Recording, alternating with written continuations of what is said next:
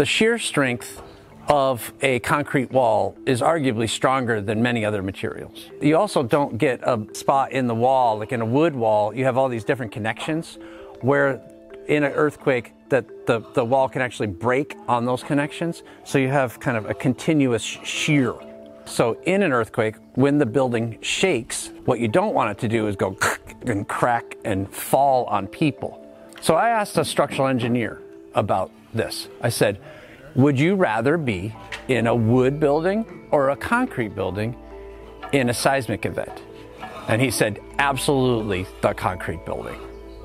So the strength of an insulated concrete form building is superior to a wood building, arguably, as long as it's been engineered properly.